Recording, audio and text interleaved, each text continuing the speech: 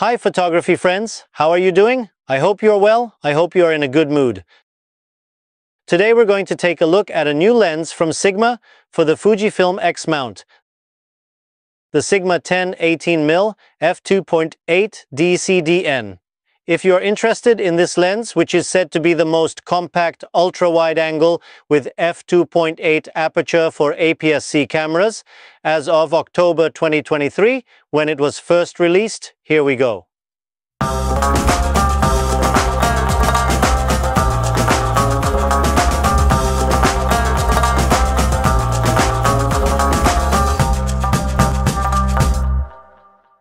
I've said in previous Sigma lens reviews that Sigma lenses have always excited me.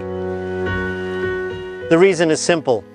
It produces quality, usable, and more affordable lenses. Sigma is a company that has been operating in the production of photographic equipment since the 1960s. They manufacture their products in Japan. It is a brand that has proven itself with its products, optics, and photo-video quality. That's why I'm happy that Sigma is releasing X-mount lenses and that I'm reviewing them and sharing them with you. Let's see if my expectations will be met at the end of the review. In the meantime, I would like to thank Sigma Turkey distributor Fotopro'ya for sending us this lens and giving us the opportunity to make an honest review it.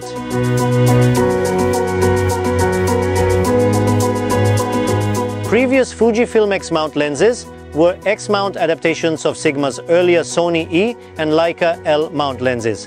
However, this lens is a new lens from Sigma, and the tradition is intact, so there are Sony E mount and Leica L mount versions of the lens, as well as Fujifilm X mount. Another feature of this lens is that it is the wide-angle complement to the Sigma 18-50mm f2.8, which we also reviewed. If you have both lenses, you will have a range starting from 10mm and going up to 50mm with a fixed aperture of f2.8. Of course, at this point, it is not hard to guess that the next lens for this series will be a zoom lens starting from 50mm and going towards tele. Thus, the whole range will be closed. Let's wait and see. Let's go back to the lens in hand. Sigma has included this lens, which is the continuation of the series, in the contemporary lenses category. With this category, Sigma states that it uses high technology to improve optical performance in a compact structure, producing modern lenses that meet a wide range of needs. There are two rings on the lens. The one closer to the camera and relatively narrower is the manual focus ring. It has a very smooth rotation. The second ring, closer to the end of the lens, is the zoom ring. Focal lengths from 10mm to 18mm are marked on the ring.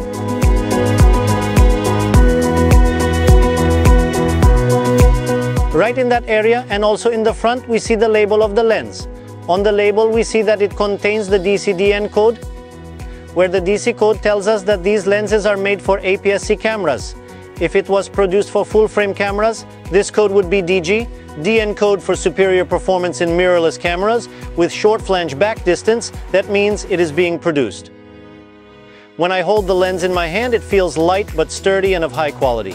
To keep the lens as light as possible, Sigma has made the body from carefully selected composite materials. Some of the internal structure is made of metal to ensure that the lens can withstand frequent and intensive use. Maybe I say this in almost every third-party lens review, but as a Fujifilm user, I looked for an aperture ring on this lens, but unfortunately there is none. Of course, this is not a defect, it's a choice. And I'm sure there are users who like this choice, who like to adjust the aperture by turning the wheel on the camera. But I'm not in that group. My habits make me wish there was an aperture ring, but there's nothing to do. The physical dimensions of the lens for X mount are 72.2mm diameter and 64.3mm height. It has a weight of 250 grams. The filter diameter is 67mm. These physical dimensions are also valid for Sony E mount and Leica L mount with minor differences. The angle of view of the lens, which corresponds to its full-frame counterpart, 15 to 27mm, is 109.7 degrees at the widest position. At the narrowest angle, it is 76.5 degrees. The aperture range runs from f2.8 to f22. The minimum focusing distance is 11.6 centimeters in the wide angle position and 19.1 centimeters in the narrow angle position. The compactness of the lens means it's always portable for photographers and a minimal system on a gimbal for videographers. Out of the box comes the front and back cover and a new type of lens hood with wings.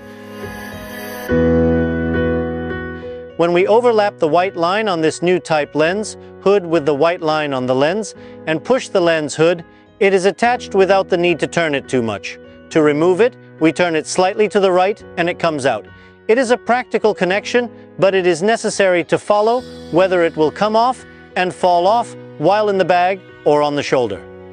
Inside the Sigma 10-18mm lens barrel are 13 lenses in 10 groups, 4 of which are aspheric, 1 SLD, and the other 3 FLD. It also contains 7 rounded aperture blades. The lens is protected against lens flare by a multi-layer coating. Again, against dust particles and water drops, the mount area is protected by a rubber gasket.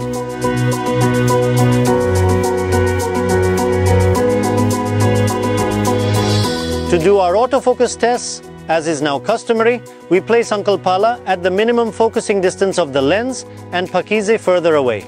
Moving back and forth between the two, we do our autofocus tests at both ends of the lens, 10mm and 18mm focal lengths, for both stills and video.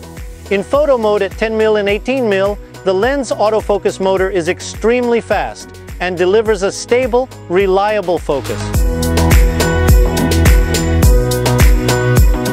When we do a similar test in video mode, we observe a relatively slower autofocus at 10mm. When I move back and forth between focusing points, there is sometimes, but not always, some breathing from time to time. Let's see how it is at the 18mm end. I observe a similar performance with occasional breathing and relatively slow autofocus speed, especially when focusing at a distance.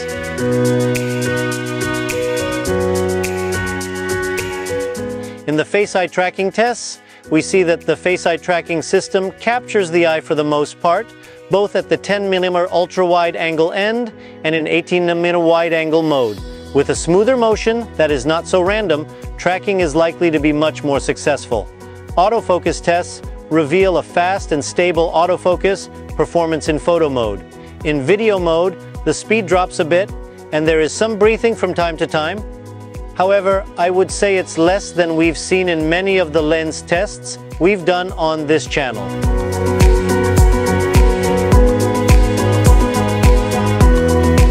As always, I took a photo at f8 aperture at the 10mm end of the lens for reference. Let's take a look at this photo first. The photo looks quite sharp in general view.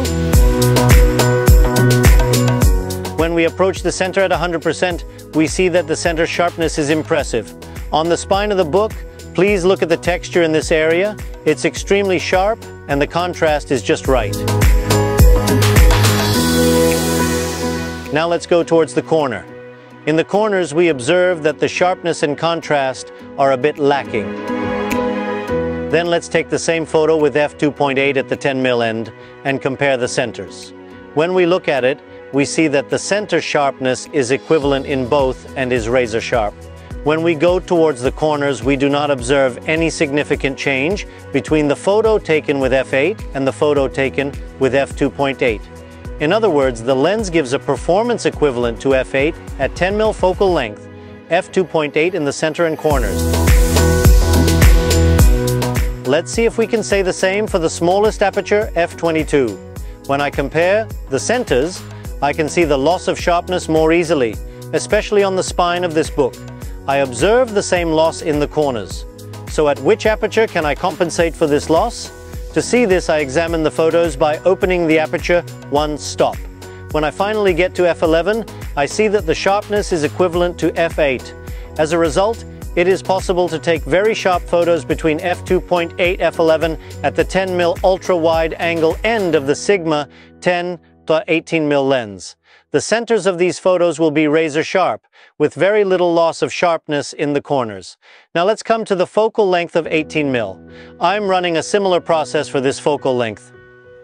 First, I'm going to look at the photo I took at f8 because this photo will be our reference. In the center, again, there is a sharpness where I can easily see even the texture of the book. Let's see. What about the corners? Unfortunately, the situation in the corners is not as ambitious.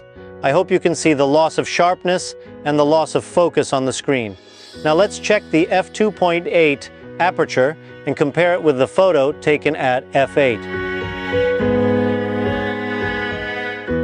In the center, the sharpness is almost the same and quite good. Let's look at the corners. In the corners, there is, again, a loss of sharpness and defocusing compared to f8. Let's examine the situation for the smallest aperture, f22. The loss of sharpness in the center is easily observed. When we drop one stop to f16, we regain the loss of sharpness in the center and become equivalent to f8. Now let's come back to f22 and look at the corners. Surprisingly, we observe that the corners are sharper at this aperture than at f8.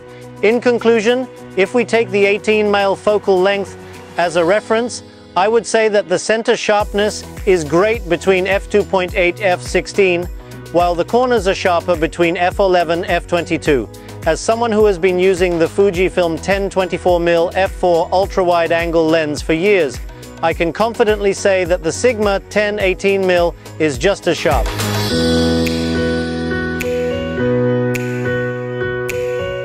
Sometimes at open apertures in the border areas where contrast is high, we see a purple or green blend at the boundary between the bright light coming from behind and the dark area in front.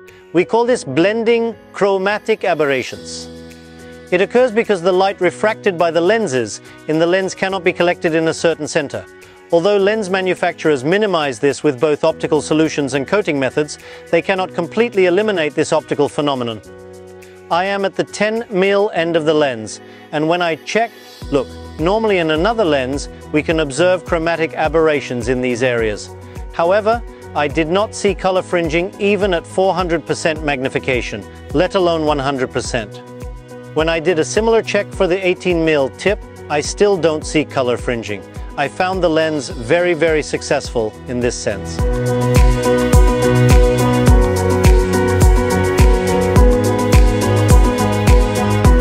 We have an ultra-wide angle lens. Naturally, we expect the lens to show geometric distortions.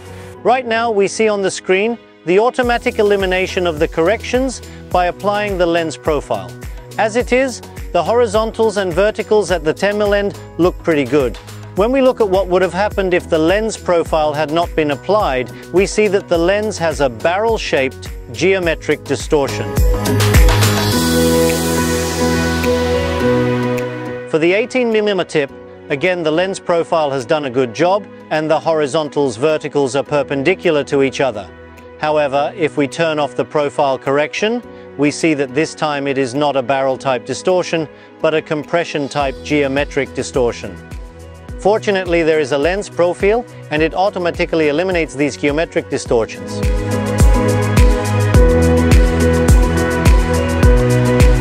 To observe the vignetting in the lens, I took a photo from my balcony at both the 10mm end and the 18mm end.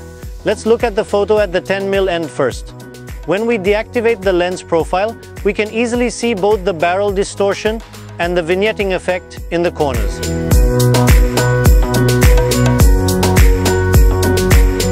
Let's take a look at the 18mm end. Similarly, when we remove the lens profile, we can observe the concave distortion and the vignetting effect at the corners. Once again, we confirm that the lens profile does a good job.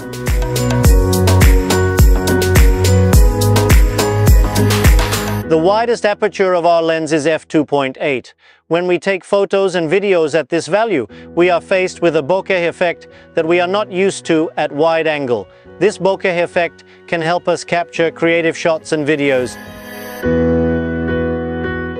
Again, we can observe that the lights in the background give a nice bokeh in the round shape.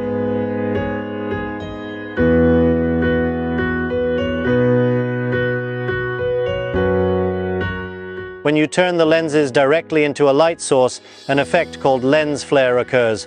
Although it is rarely used for aesthetic reasons, In many cases, it is desirable to minimize this effect as much as possible.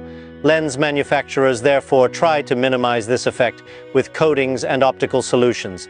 At the 10mm end of the Sigma 10-18mm f2.8 lens, as you can see on the screen right now, there is almost no lens flare.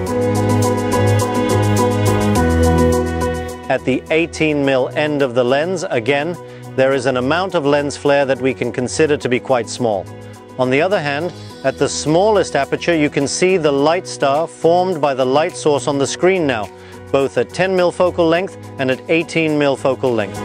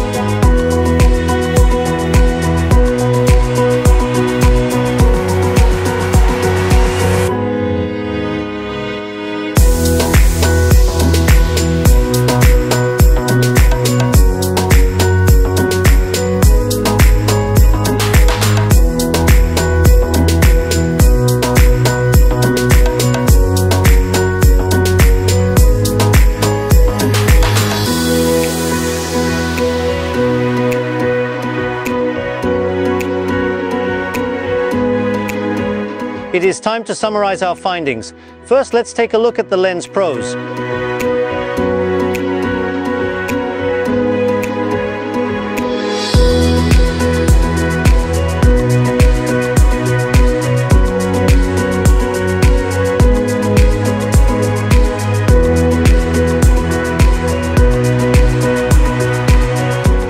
Now there is some cons.